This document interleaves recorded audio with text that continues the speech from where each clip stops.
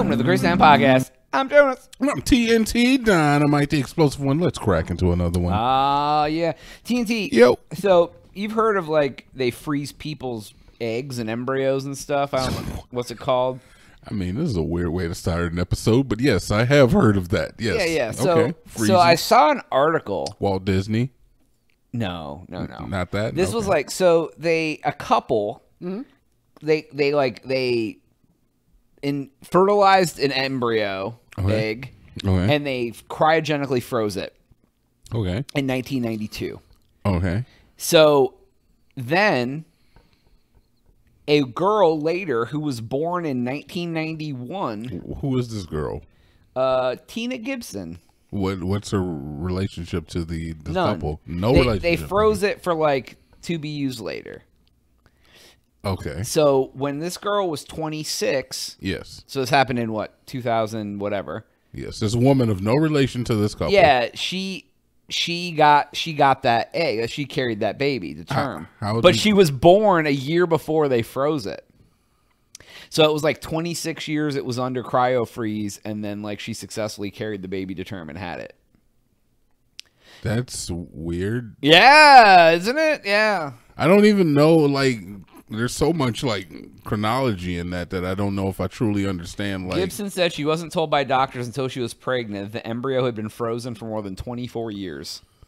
So people freeze the embryos and just like donate them to mothers? I guess so. I didn't know that was a thing either. Yeah, see, that's kind of where I think I lost is like I thought they were freezing it for themselves, but they were freezing it so that somebody else. I think that somebody else could have it but I guess what's really interesting is like you carry someone else's baby. Like I know people do that for like surrogates.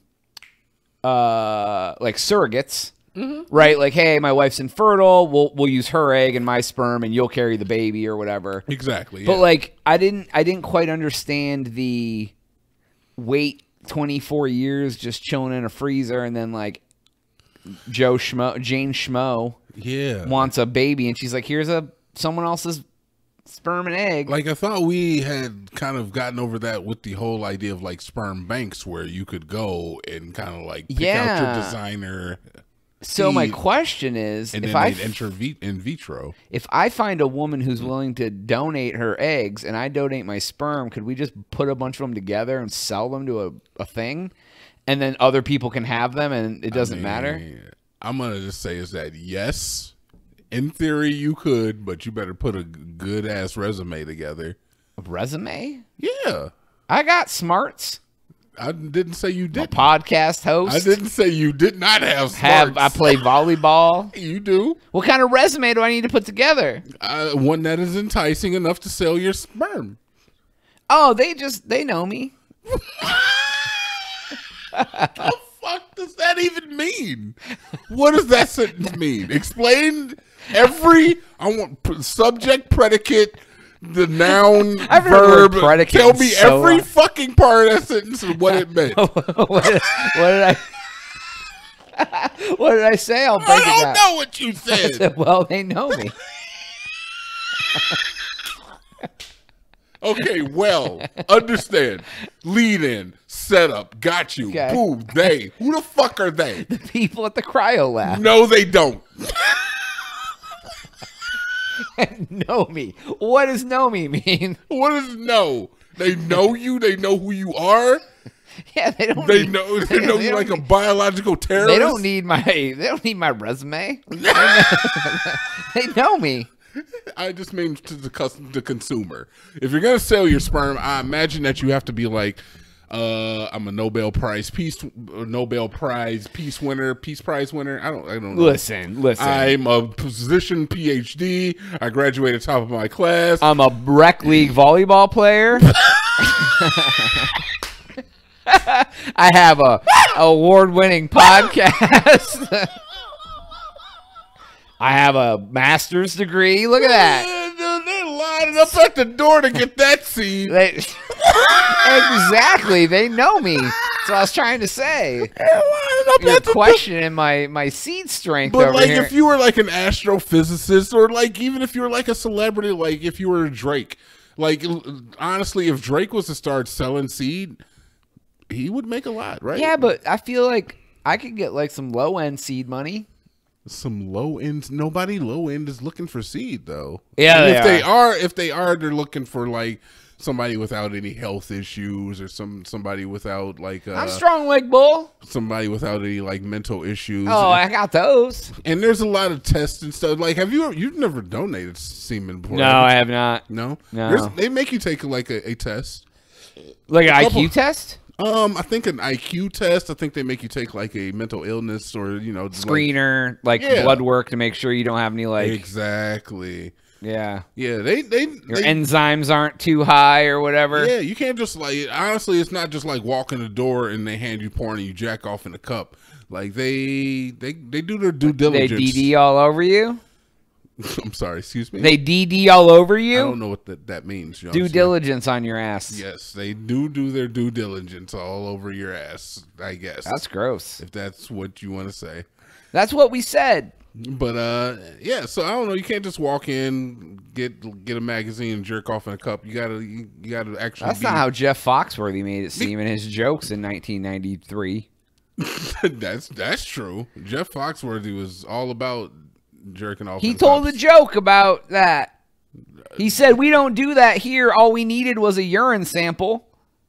Right. You're not even try that in a small town. Oh, I heard about that. My mom was talking about that. You know what, Jost? Look, I don't want to push back on it. Woo! We gonna jump from seed talk to small town talk? We might as well pop it in at the end. I mean, whatever. I don't know, Jonas. Have you watched the video? My mom was trying to get me to watch it, but no. Okay. Some of it. If you watch the video, I will say is that there are more white faces than there are black faces in the video. So I don't really see the reason. Is there more white faces in a small town than black faces in general? I mean, maybe there is some verbiage. If you actually listen to the lyrics, there is some verbiage that is used that can kind of sound a little dog whistle-ish.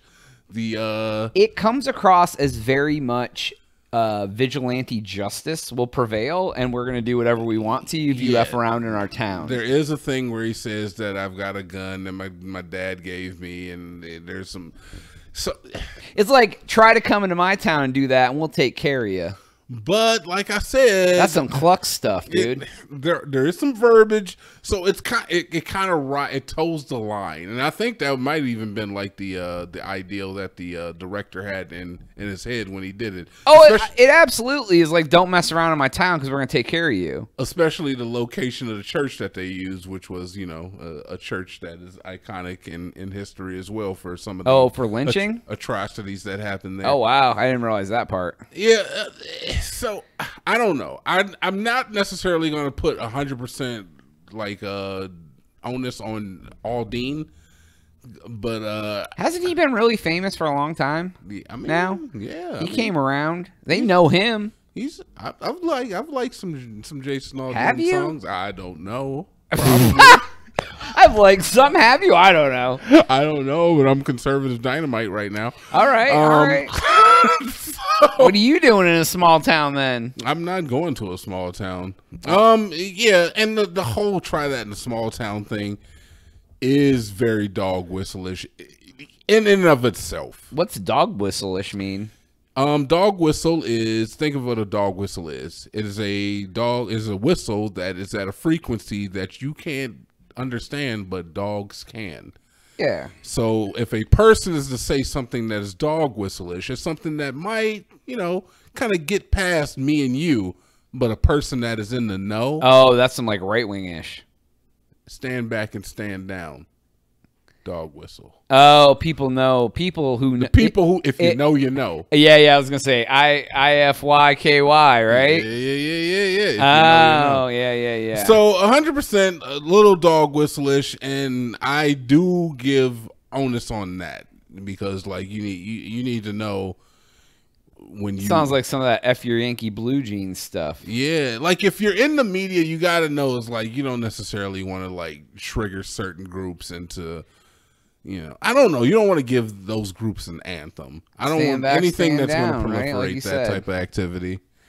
Yeah, you don't want to give anybody an anthem. Well, Kid Rock tried to make one. I mean, I'm sure they worked for like a good week. I bet you people are still rocking out to that ish. Ain't nobody gonna tell me how to live. I guarantee you, at some small town parties, that's like the small town party. That's the when that comes on, that's when shit gets broke. I want to go to some of those parties, Jonas. Do you? Let's do a podcast tour where we go to small towns and I'm just black. How about that? I mean, I'm willing to go if you're willing to have a gun. I mean, yeah, and protect me with your life. I'll protect you. All right, I'm ready. I'm ready to go. I mean, yeah. I mean, Texas small town tour, podcast tour, dude. I feel like I wouldn't be welcome in a small town in Texas. You make it in a small town. You're an approachable guy. You're just like a city. You're a city boy. Yeah, they don't. Yeah, that's almost as bad. That's almost worse. I mean, they're all like, "Get out of here, New York City." You come here with your city boy Negro friend. Jesus Christ! What?